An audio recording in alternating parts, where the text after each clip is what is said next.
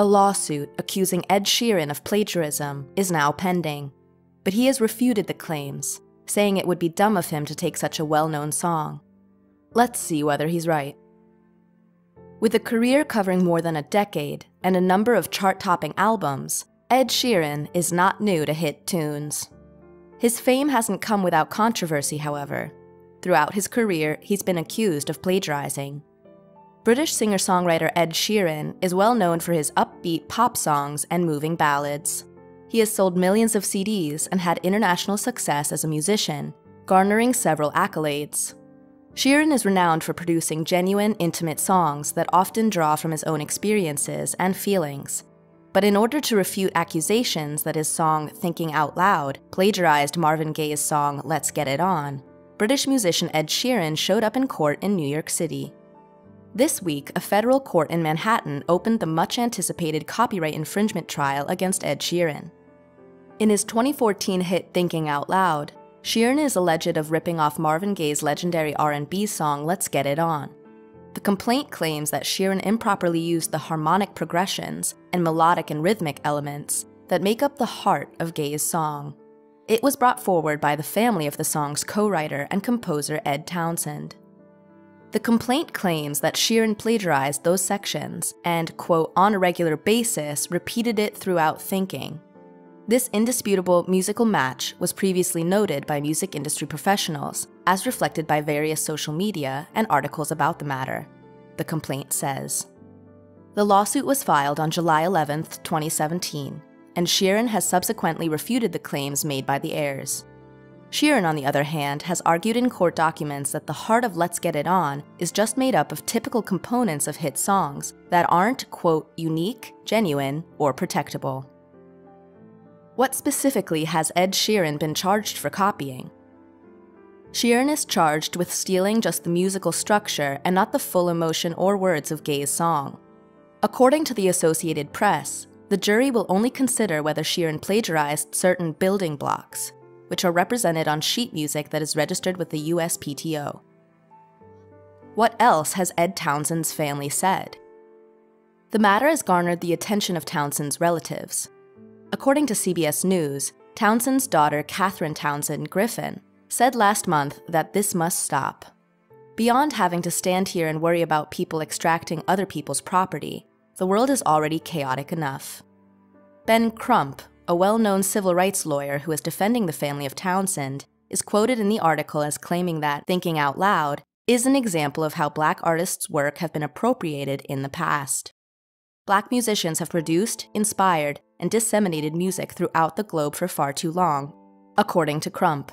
And Ed Townsend's family considers artists' infringement of Black musicians, including Mr. Sheeran's, to be just another instance of artists taking advantage of the creativity and output of Black singers and composers. Previously faced allegations of copyright infringement. Oh yes, he has been sued for alleged copyright infringement in a number of cases, in addition to this one. Due to the supposed similarities between Thinking Out Loud and Let's Get It On, Sheeran is also being sued in 2 other cases in the same courtroom. According to the New York Times, they were filed by a business that owns 11.11% of Let's Get It On. One of Townsend's sons sold the interest to the business, secured asset sales. The 2 authors of Amazing, a song sung by Matt Cardle, sued Sheeran in 2016 on the grounds that he had plagiarized parts of the song for Photograph. According to the Times, the dispute was resolved in 2017, and the Amazing authors were included in the Photograph credits. In a lawsuit, the musician Sammy Chokri, also known as Sammy Switch, claimed that Sheeran's 2017 song Shape of You plagiarized his 2015 song Oh Why. With a court ruling that he neither deliberately nor instinctively copied Switch's song, Sheeran prevailed in the UK lawsuit last spring. Even while there were similarities between the one-bar phrase, the court concluded that these similarities were, quote, only a starting point for a possible copyright violation. Sheeran stated concern over this type of litigation after the court case ended, saying he feels, quote, like states like this are way too typical now and have become a culture where a claim is made with the idea that an agreement will be cheaper than taking it to court, even if there is no basis for the claim. Sheeran said he was, quote, happy with the outcome, but added that he felt this type of litigation was, quote, way too typical. Sheeran said that he believes situations like this is really destructive to the songwriting industry, and cited the number of songs published each day as evidence. As reported by Music Business Worldwide, he said pop music only uses a certain number of notes and a select few chords. If 60,000 songs are added to Spotify daily, coincidences are inevitable. What has Sheeran testified on? Sheeran personally went to the court this week to present his case, according to The Guardian. He said that, quote, most pop songs can fit over most pop songs, using the Beatles' Let It Be and Bob Marley's No Woman No Cry as examples. He is believed to have stated, quote, if I had done what you're alleging me of doing, I'd be quite an idiot to step on a stage in front of 20,000 people and do that, during his testimony. According to the New York Times, Sheeran also brought a guitar and performed the 4-chord pattern from Thinking Out Loud. For the plaintiffs, Sheeran's second chord was compared to the minor chord in the same place in the Let's Get It On sequence, according to musicologist Alexander Stewart. Sheeran allegedly performed a big chord-based variation that he claimed to play at every single gig. He allegedly made a slight grimace when he performed the modest version Stewart recommended. Sheeran's additional remarks regarding the most recent lawsuit. The legal team defending Sheeran has argued that the song's structural resemblance is mainly due to the fact that identical structural features are typical of pop music. His attorneys claimed in a court filing that, quote, the two songs share copies of a similar and unprotectable chord progression that was readily accessible to all songwriters, according to the AP. Future plans for Ed Sheeran and the larger discussion of music originality. Despite the fact that it is yet unclear how the case against Ed Sheeran will turn out, it has brought attention to the divisive topic of music originality. Some contend that because there are a finite number of chords and notes, it is natural that some songs will sound identical to others. Others argue that musicians should develop their own distinctive sound rather than merely mimicking the work of others. No matter how it turns out, the case might have repercussions for the music business as a whole, especially in regard to the usage of certain chord progressions and melodies. In order to avoid being accused of plagiarism, this could make musicians more circumspect about using musical components that are similar to those in already existing compositions. In spite of the continuing legal fight, Ed Sheeran has kept on touring and releasing new songs. On his career and his reputation in the music industry, the lawsuit's long-term effects are yet to be determined.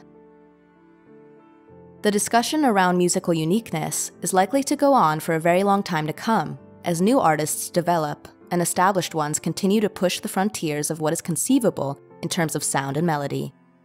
Despite the fact that some people may see the situation as being black or white, it is really a complicated and nuanced subject that calls for serious thought and continuing debate. The case's verdict and its implications. The case against Ed Sheeran was still pending as of the current knowledge cutoff of September 2021, and the verdict had not been made public. But if the court were to side with Ed Townsend's estate and decide that Sheeran had plagiarized Let's Get It On, that decision might have a big impact on the music business as a whole. It may establish an example for future copyright violation cases, especially those involving songs with identical chord progressions or melodies, which is one possible consequence.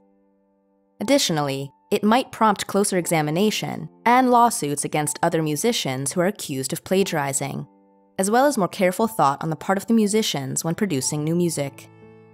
If the judge decides in Sheeran's favor and determines that the comparable elements between the two songs are simply shallow, it may give other musicians some peace of mind regarding the possibility of being accused of plagiarism for writing music that just so happens to include components of other songs. Regardless of the result, the case has spurred crucial conversations about the problem of musical originality and the equilibrium between using previous artists as motivation and coming up with something really original. It serves as a reminder that while music is a global language that has the power to unite people, it is also a complicated, difficult business with moral and legal ramifications. The lawsuit filed against Ed Sheeran for suspected plagiarism is still being discussed and debated in the music business. While some contend that there are only a finite number of notes and chords, others think that musicians have a duty to be original and develop their own distinctive sound. Regardless of the result of the litigation, Ed Sheeran continues to be one of the most successful and well-liked musicians of the modern period, with a devoted following and a bright future ahead of him.